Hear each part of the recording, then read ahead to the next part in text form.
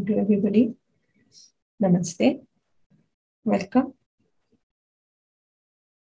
We started with exercise 2, observing the body by the self. And it's not just observing the body. Now we'll be observing the self like we were doing before. And at the same time, we'll also be observing the body. And in fact, we'll be observing this interaction that is happening between the self and the body. And then with that, we will also be seeing outside the interaction of the body and the self with the rest of the environment. And all this is possible at the same time. That potential is there in the self. This is what we were discussing yesterday.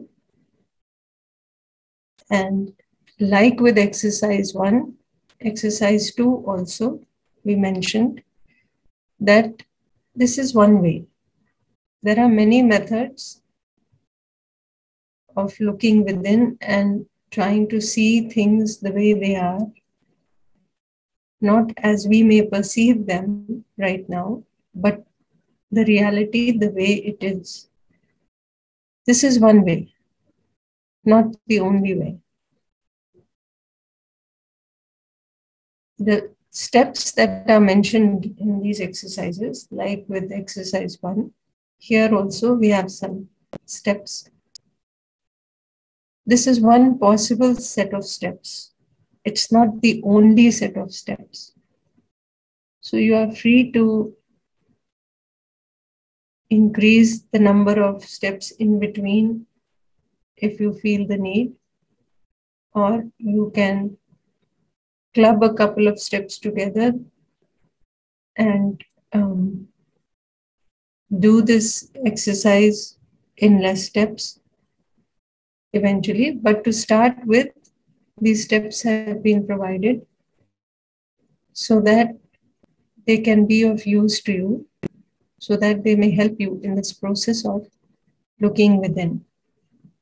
So to begin with, we can start with each step the way it is given. And then later, if we feel the need, we can also decrease these number of steps once we are practically doing these exercises on a regular basis. So that can be done. Next slide, please. We started with this familiar chart that we have all seen again and again in the 5-day online workshop, in the face-to-face workshops, and so on. And we were talking about how the self and the body, though we spoke of the needs, the fulfillment, the activity, the response in the workshops, and we may have it as information. Now our task is to try and directly observe it within ourselves. So when we say that the need of the self is for happiness, and it has to do with feeling, now you can see it directly within yourself. That when you have the right feeling, you are calm, you are comfortable, you are happy. And the moment that you have a feeling that is not naturally acceptable, you are disturbed. You are in contradiction, you are unhappy. So when we directly observe this, we can see that the need of the self for happiness is fulfilled by the right feeling. Right feeling as in the feeling that is naturally acceptable to us. And because this need in the self is a continuous need, I want to be happy in continuity all the time. So I need to have this right feeling all the time. For that, I need to understand everything in this existence. I need to understand myself. I need to understand the body. And the body is one material unit. Similarly, I need to understand all the units in the existence, the nature, everything. And that is possible, it is doable just by looking within. And the process is just this, that we can look within, see what our feeling is, see if it is naturally acceptable or not, and then see what is the feeling that is naturally acceptable to me at that time, if I'm not having a feeling that is naturally acceptable at that moment. So if I have a feeling of opposition, I have an argument with somebody in the house or somebody at work, and I can see that I'm disturbed, I will also, or I can have the capacity to notice this feeling within. You will notice that when you are disturbed within,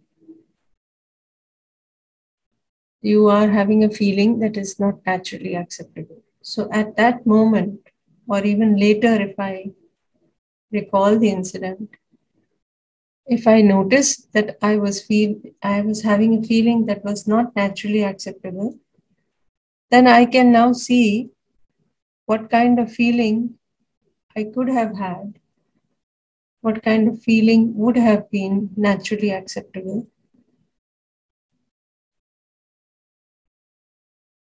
And perhaps the next time, this, even if I do have a feeling of opposition at that time, I may be able to notice it sooner and sooner. And a time will come when I will have the right feeling, even though the other person may be having one of opposition. So this process may seem slow, but then any process of looking within will take time, because we have been used to looking outside for so long. We have been used to assuming many things. Like we were mentioning, in the environment, in the outside world. Now we say the sun sets, the sun rises. These are all, if you see, this is how it appears to be. But through science and through what we have learned, we also know that this is not the case, that it is the earth that is moving, and so it appears that the sun is rising or setting, and so on. So there are many such illusions we may have of the reality, some assumptions about the reality, which are not necessarily how it is, how the truth is, how the reality is. So therefore, we need this right understanding. And with that, we can have the right feeling in continuity. So therefore, this effort for looking within.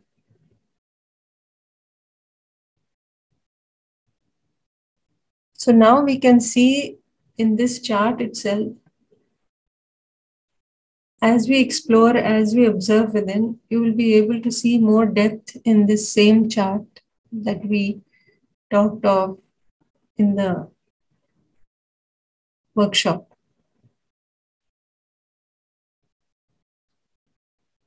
Similarly, when we look at the activities, the feeling, the thought, the expectation, we can see this directly, that these activities are going on in us continuously. We can also see that how we interact with other human beings, with the rest of nature, with all other units. That is how our recognition and fulfillment with these units is based on knowing and assuming. So we have a certain acceptance, like we were just mentioning, about the reality. So just like that illusion that we were talking about the sun setting and rising. Another acceptance that we may have based on what we can see through the gross eyes is that every unit is separate from every other unit. Therefore, we may tend to see our relationship with some units, but not with all. And therefore, our recognition and fulfillment will be different for different units because we perceive them differently. But you can keep this possibility open that the reality is not necessarily what it seems. So when we get to knowing, when we get to the right understanding,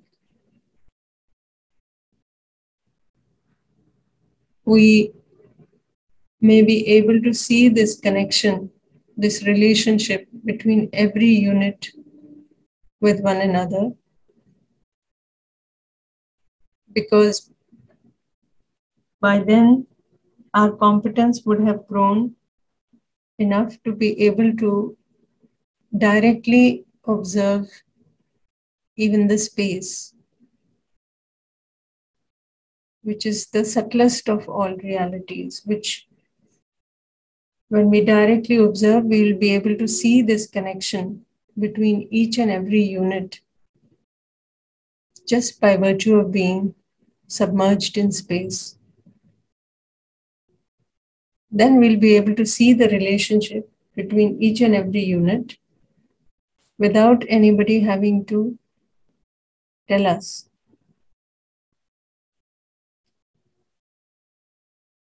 So if I will see the relationship, then I will certainly have a feeling of relationship all the time.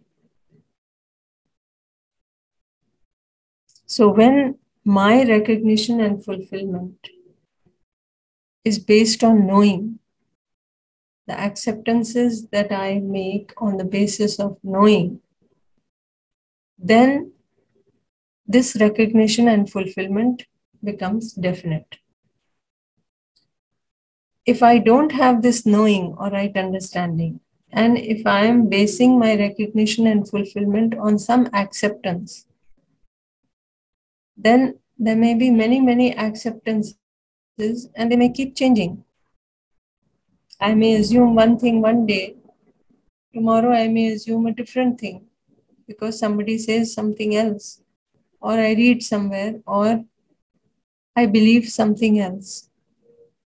So it keeps shifting, it keeps changing. So my recognition fulfillment also keeps changing. So my behavior is indefinite. So all this now we can directly see within ourselves. So we did this with the self. Now we are going to be working with the body also, trying to directly observe within the body. So like the need of the self has to do with feelings, it has to do with being happy. The need of the body is something entirely different. The need of the body is for physical facility. So food, clothes, shelter, so on. And this is a need that we can say, we can see this directly, that this is not a continuous need. And it is easy to see, like we keep taking the example of the food. And you can see that this food that we keep giving to the body, we can't keep giving it all the time continuously. You need to give it a break because at some point the stomach gets full. Now you can't eat anymore. So you stop. So whatever food is required, similarly, whatever other facility is required for the body, it is required in some limited quantity. So it is quantitative. Now this is a very different quality to the feelings in the self. Because with the feelings in the self, you can't quantify it. You can't say, I have a little bit of feeling of relationship and little bit of opposition. Certainly, your feeling can change from one moment to another. But you either have a feeling of relationship at any one moment or one of opposition. Opposition in the sense, you may not be angry, irritated, but you don't see the relationship at that moment. You see the other as separate from you.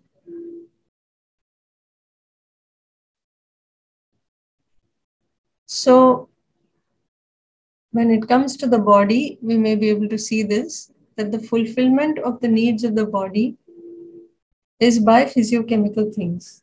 The body doesn't have feeling as such. The feeling is in me.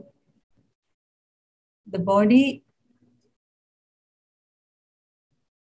will be okay with whatever I tell it to do. But I am the one who becomes uncomfortable in so many situations. So I instruct the body otherwise. Similarly, the activities, if you look in the body, just as the need for physical facility is temporary, the activities in the body are also temporary. And we discussed this yesterday. And again, we can see this is in sharp contrast to the self, where these activities within us are going on continuously. So here again, we can see this difference in continuity. First, it was in the need. Now you can see in the activity. When it comes to the response, you can see that the body's recognition and fulfillment is always definite. It is not something that keeps changing. So it is not like today the body reacts differently to, say, food that is poisonous, and tomorrow the body accepts poisonous food and is able to use it for nurturing. It can't happen like this. The recognition and fulfillment is very definite when it comes to the body and its interaction with the other units like the food and so on. But in the case of the self, as we discussed, our recognition and fulfillment keeps changing based on our assumptions. So, with all of this, we can see that these two entities are very distinct. They're very different from one another. but a coexistence that I have with this body, this whole coexistence of myself and the body. This is what makes me what we call a human being. So we have to consider these two distinct entities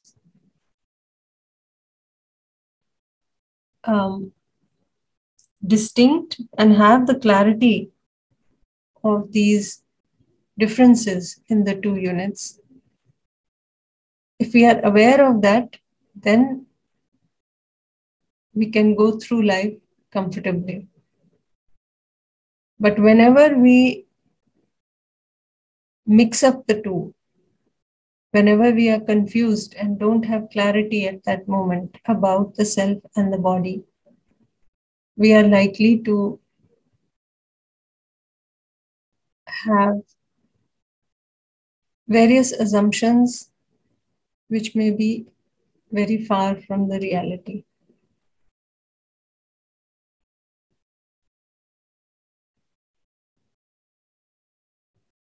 So we get mixed up.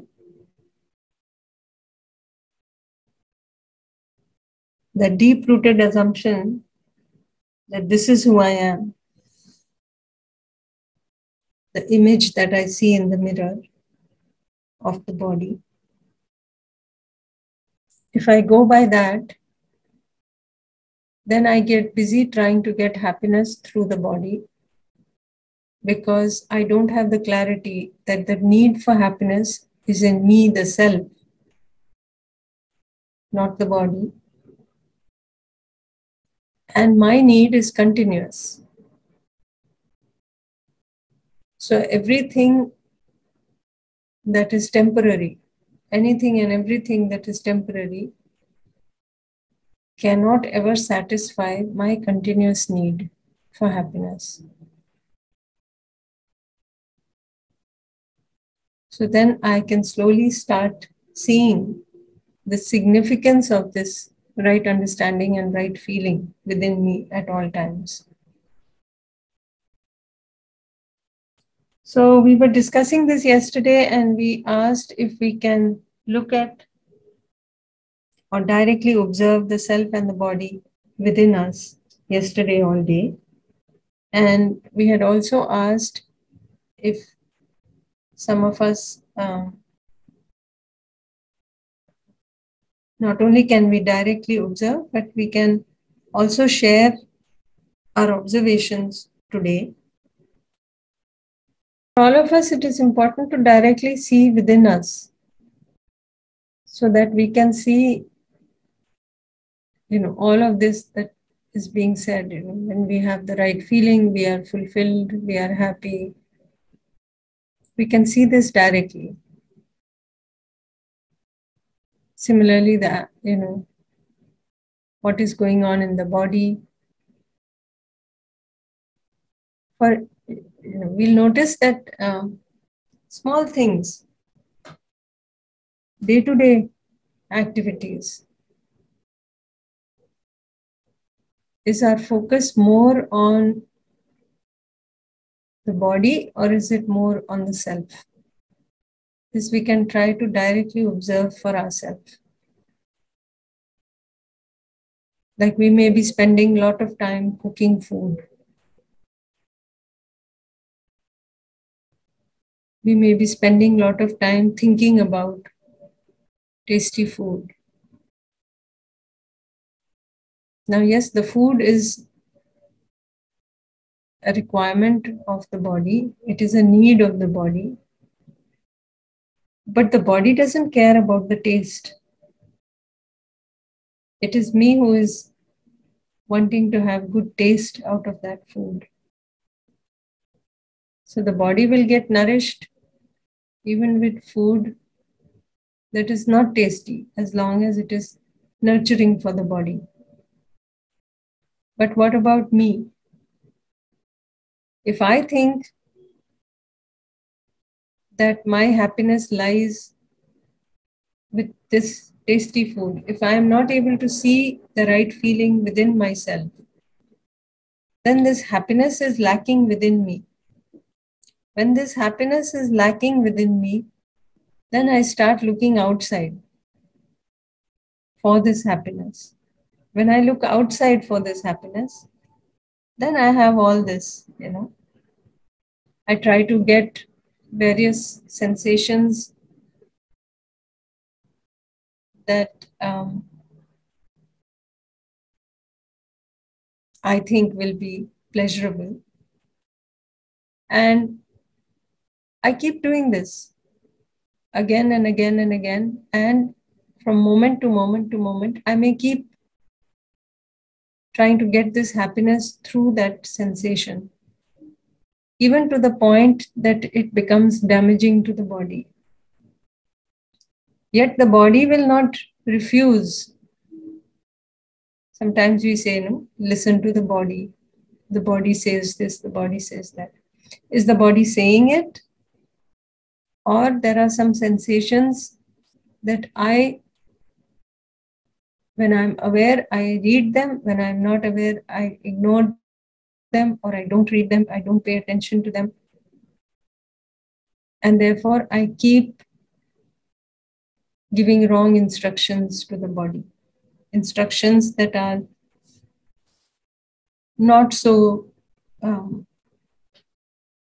good for the body. So all this we have to try to directly observe within ourselves. Yes. So today, if we can try to observe this more closely within ourselves, not in others, but in myself,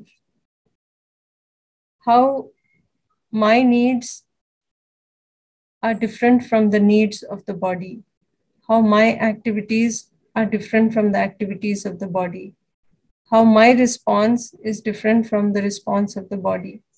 In the small details, every day in our activities, in the food we are eating, in the way we interact with others, in the choices we are making. In all of this, if we can try to observe this today carefully, become aware of the self, the feeling in the self, and at the same time, also try to see what is going on in the body and how the two we can see as separate. My feelings, how they are getting fulfilled, how I am being happy when I have the right feeling, and also noticing what is happening in the body. But we'll take more of this tomorrow, and all day today we'll try to observe this, and I'll also put some assignment in the group.